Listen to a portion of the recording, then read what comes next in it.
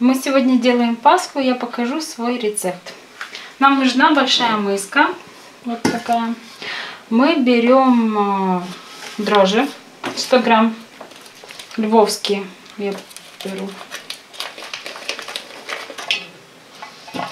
Разломаем их.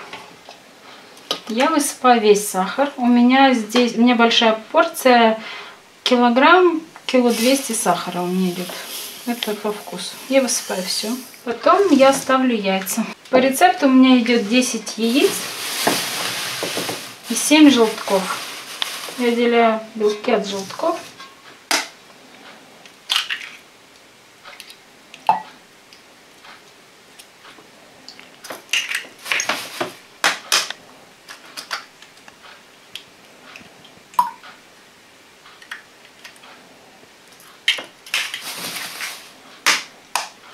Белки нам пригодятся потом.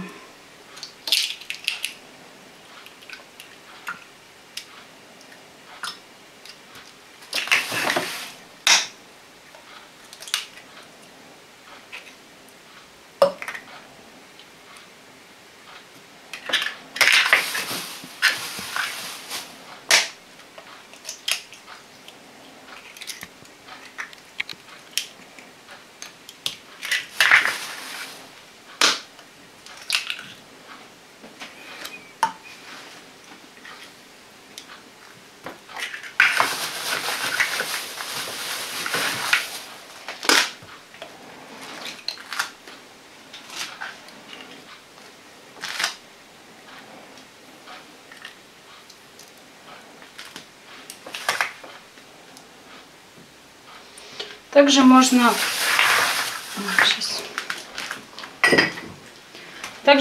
использовать в тесто не обязательно желтки с яйцами, можно просто яйца.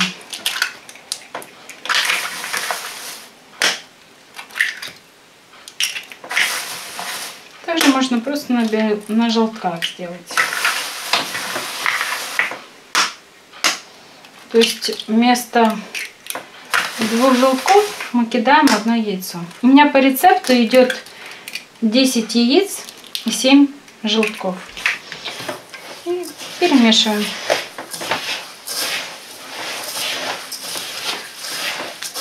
Для дрожжевого теста не надо взбивать яйца. И хорошо перемешивать. Оно все само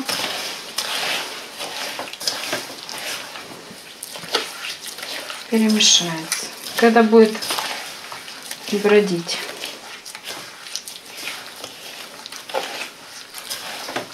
Так.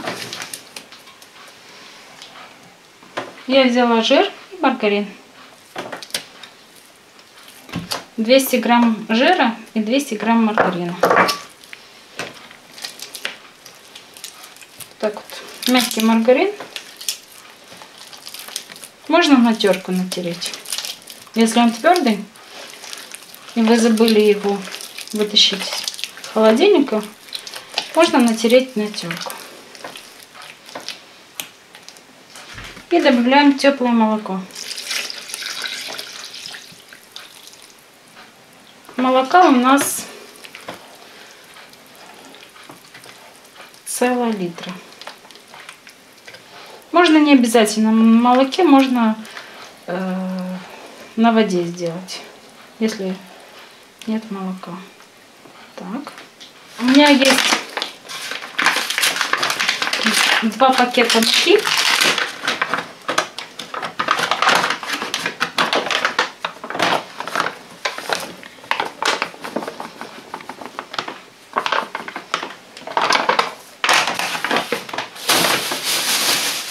Считается, что следует перемешивать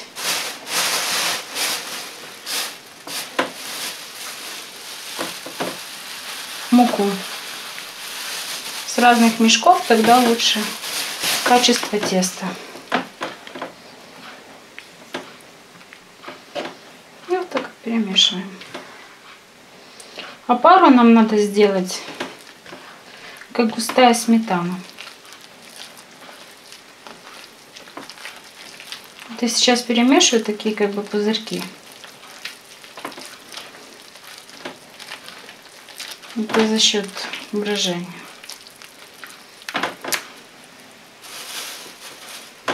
Возьму.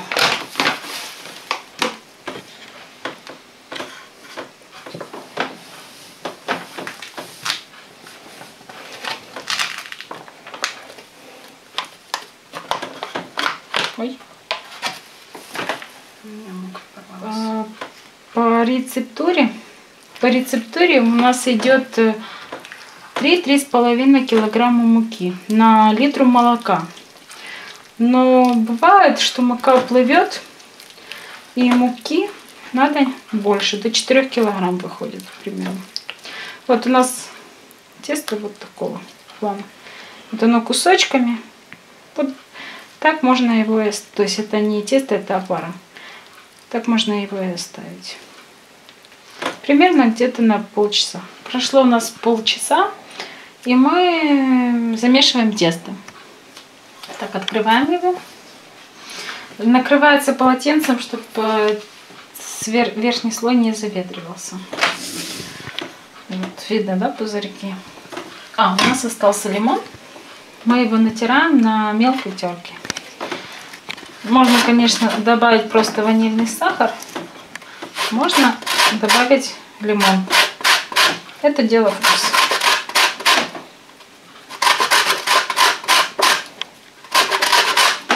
Желательно на мелкой терке, потому что когда она крупная, крупные кусочки попадаются.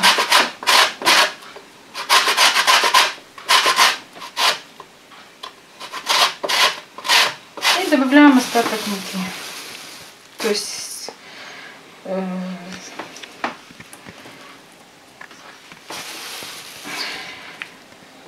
нас по рецептуре примерно 3,5 килограмма муки.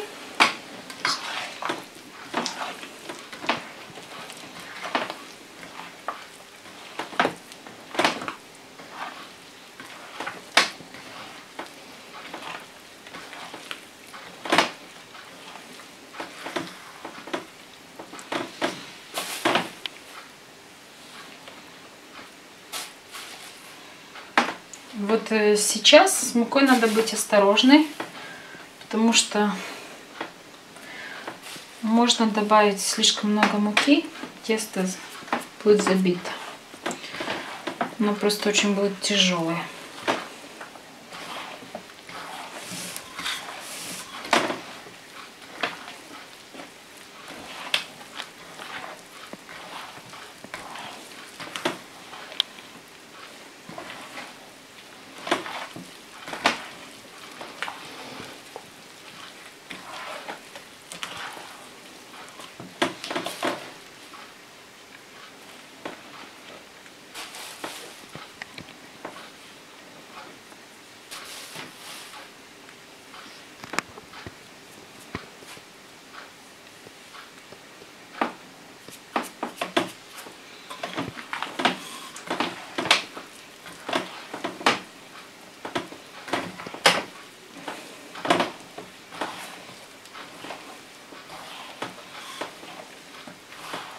Видно, да? Оно сразу не впитывается, как в пудре тесто.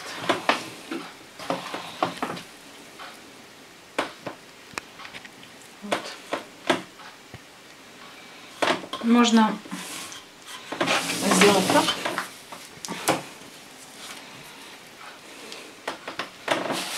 Можно взять на стол, насыпать муки и вымести ее.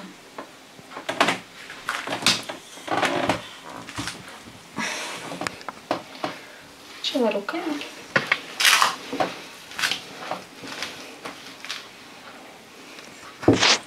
Там есть такая лопатка, очень удобная.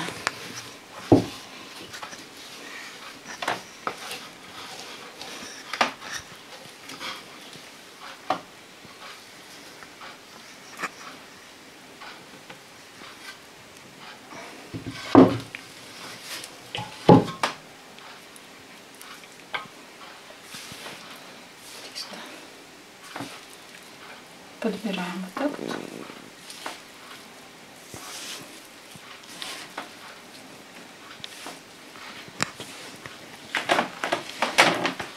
достаточно аккуратно и быстро. Так вы точно не забьете тесто. Давай еще.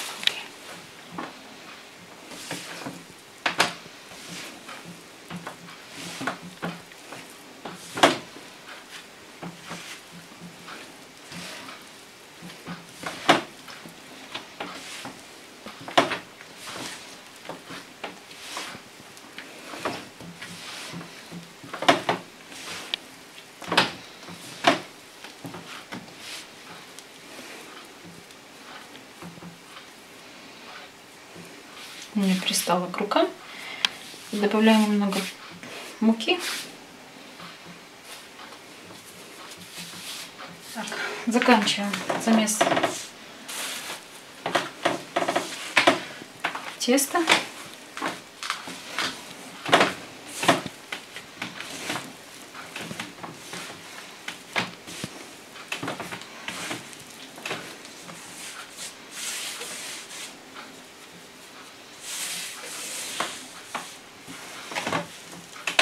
Видно, да? Тесто такое мягкое и пушистое.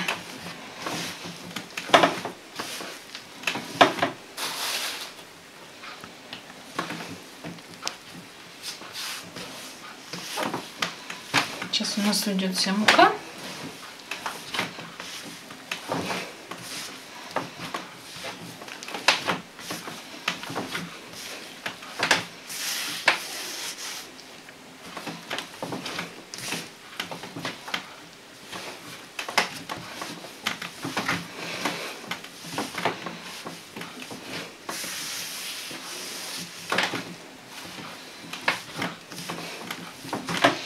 Оно кажется слишком мягким, но когда оно подымется, оно будет воздушным, более тугим и не так пристает.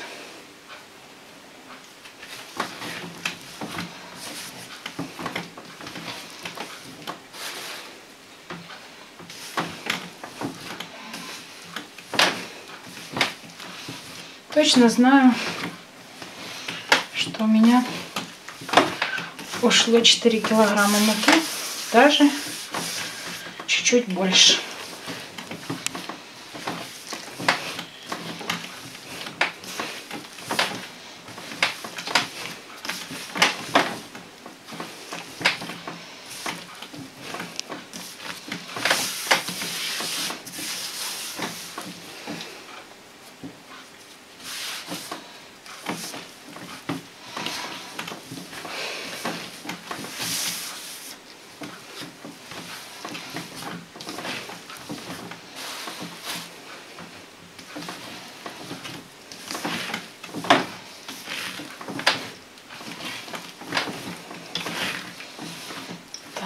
Вот.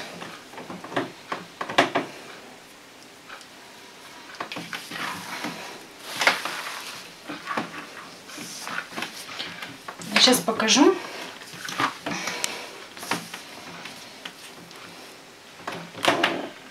Так, сейчас я вам покажу, как в тесто добавлять изюм. Мы берем изюм, моем его. Сначала я его перебираю, потом мою и сушу. Когда он высохнет, я беру муку, добавляю его в изюм. И вот так вот панирую.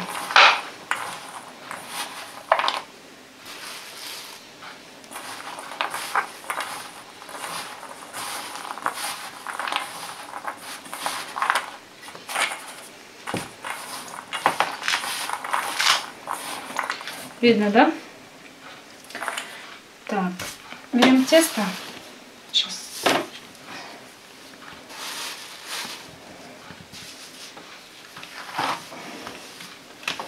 Изюм можно ложить уже, когда оно один раз подымется тесто, можно сразу. Кто как делает.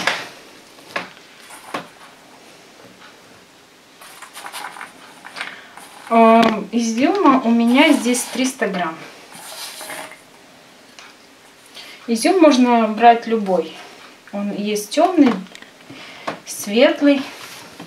Это все зависит от вкуса.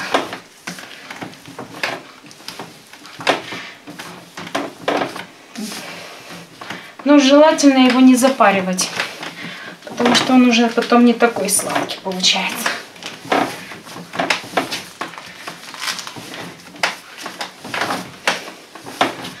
Сейчас.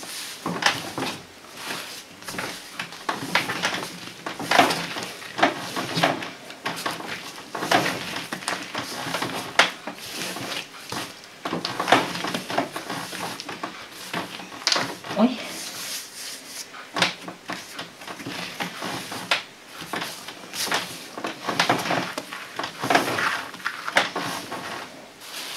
Вообще на это количество можно добавлять не 300, а 150 грамм изюма. Это все дело вкуса.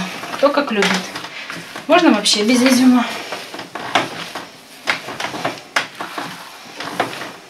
Так, здесь немного клеится.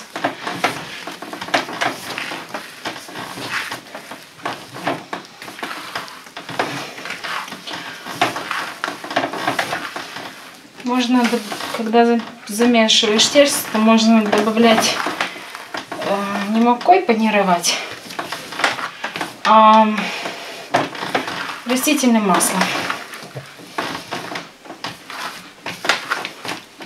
Вот, видно, да?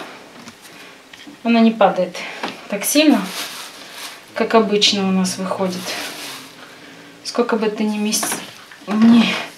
вмешивал, весь изюм на столе. А здесь все-таки он держится. Возьмем немного масла.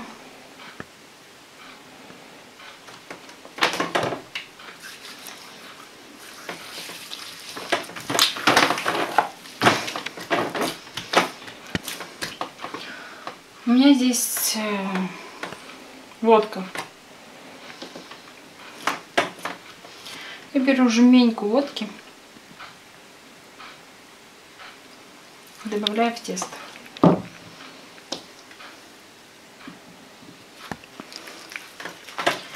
Теперь мы должны это все замесить.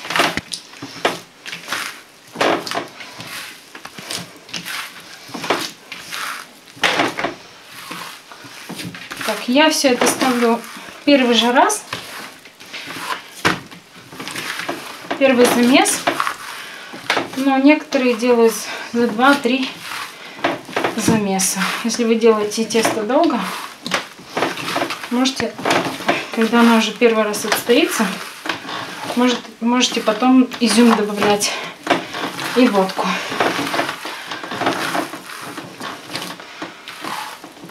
Водка поможет вашему тесту быстро подняться.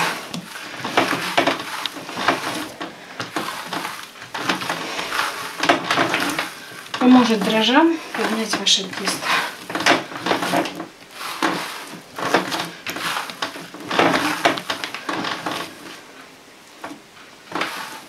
Видно, да? Так. Ой, тяжелый. Так, берем теперь эту нашу миску. Добавляем немного масла.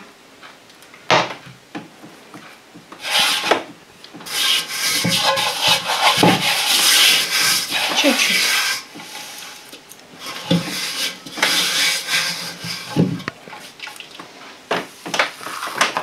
Теперь его ставим сюда.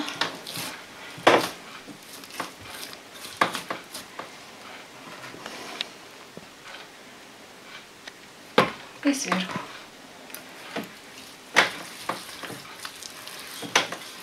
Совсем чуть-чуть. И накрываем полотенцем. Когда оно поднимется хорошо, мы замесим еще раз. Оно где-то вот так должно подняться. Все. Наше тесто подошло. Вот. Приступаем к разделке теста.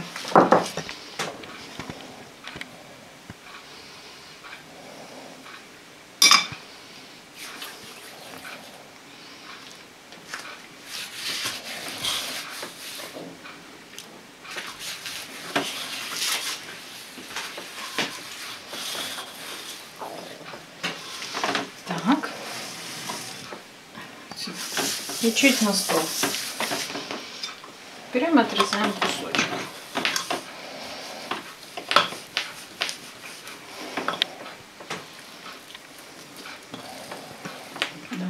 Так, на такую большую пасочку мы где-то 250 грамм теста.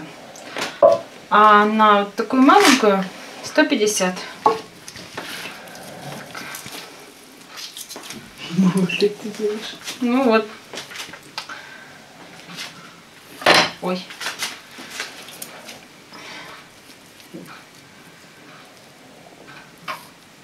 А ножом нельзя, зачем ты тесто мучаешь руками? Знаешь что?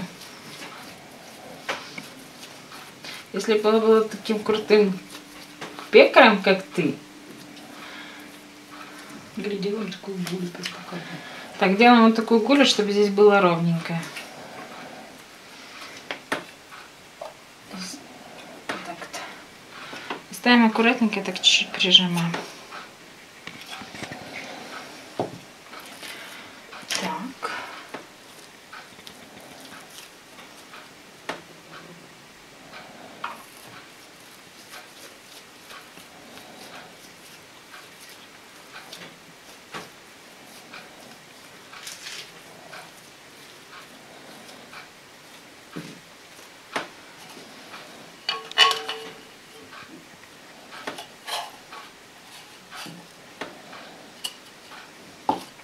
Так.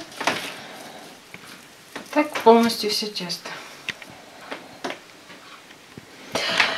Мы поставили тесто в коробочку, как вот на 1/3, да?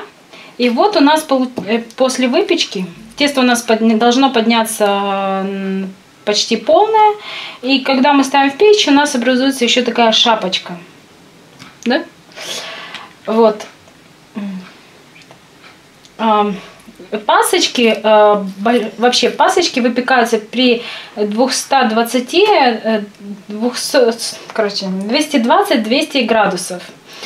Это поначалу, когда мы только ставим в духовку. Потом температуру надо убавить, потому что оно немного поджаривается. Вот, видно, да? Немного. Если пасочки высокие, вот, допустим, как вот эта маленькая, 150 градусов, ее обычно я накрываю сверху бумагой, и она не поджаривается. Но если она высокая, как вот эта, или вот эта, видно, да, большая, она за счет того, что близко к термам, она немного поджаривается. Ее обязательно очень четко надо смотреть за температурой, как она сверху темнеет, обжаривается. Так, я вам покажу, как вытягивать с формочки пасочку. Они еще горячие, достаточно. Берем просто полотенечко и вот так вот аккуратненько трясем. Оно немного у меня остыло. Обычно я вытаскиваю сразу. Так, она не влазит. Можно взять ножик, у меня в данном случае лопатка кондитерская, желательно тонкой, чтобы не повредить паску. И вот так вот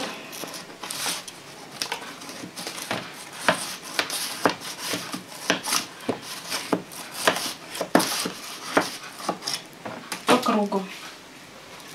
Так, берем пасочку. Вытряхиваем. Вот так, как бы по кругу. Что она села. Вроде выпеклась.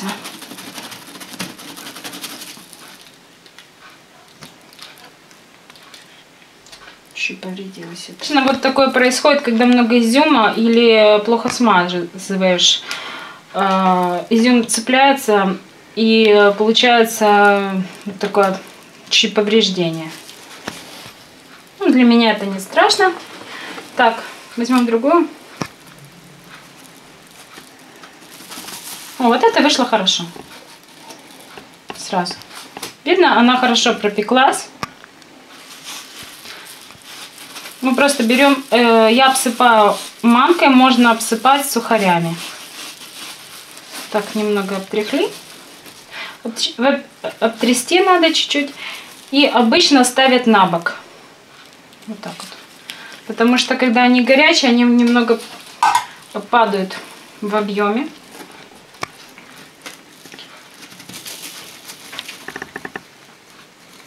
Это тоже идеально вышло.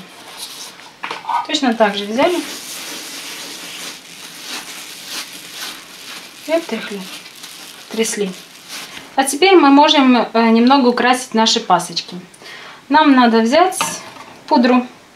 Можно использовать сахар. Я беру 250 грамм пудры. И я вчера говорила, что когда мы в тесто ставим желтки, нам понадобятся белочки. Я беру 2 белка.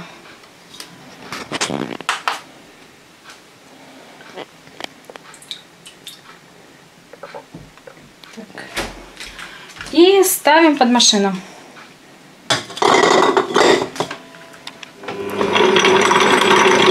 Так, вот мы сначала взбили белок, и теперь мы по чуть-чуть добавляем пудру, пока масса не станет плотной.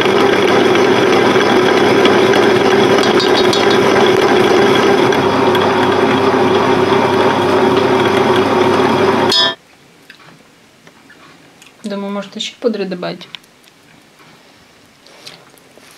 Так, добавляем чуть-чуть ванилина.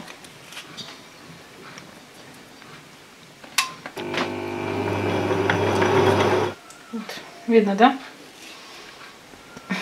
Какая она, эта масса получается.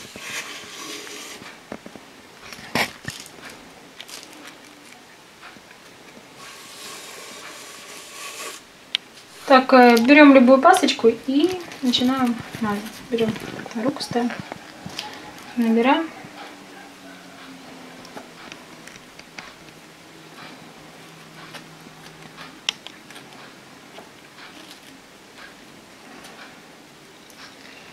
Видите, она не растекается. Очень плотная масса. Это очень хорошо. Она быстро заветрится. Так как она быстро заветрится, лучше 5-6 пасочек обмазывать и посыпать посыпкой, потому что белок быстро твердеет, и потом оно все не пристает просто.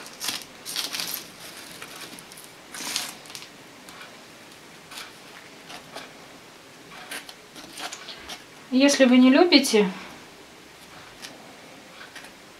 эту помадку, можно взять просто смазать верх сиропом.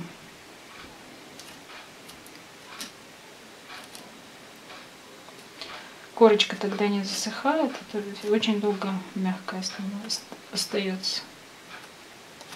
Сыпем.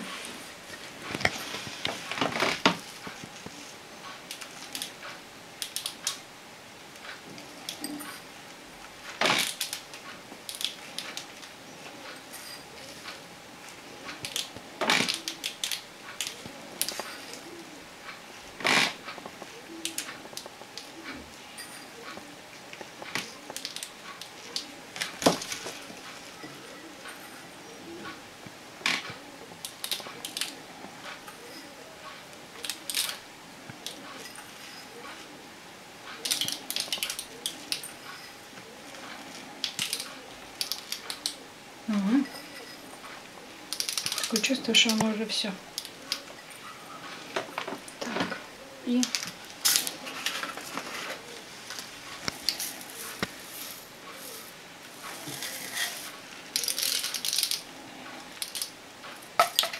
ой.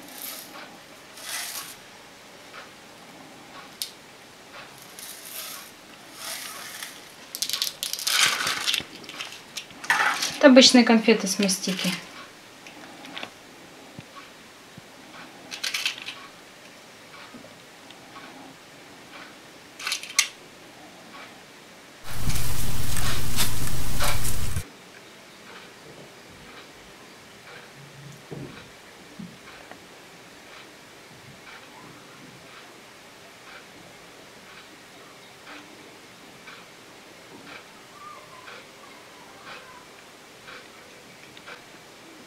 Приятного мне аппетита. Приятного всем аппетита.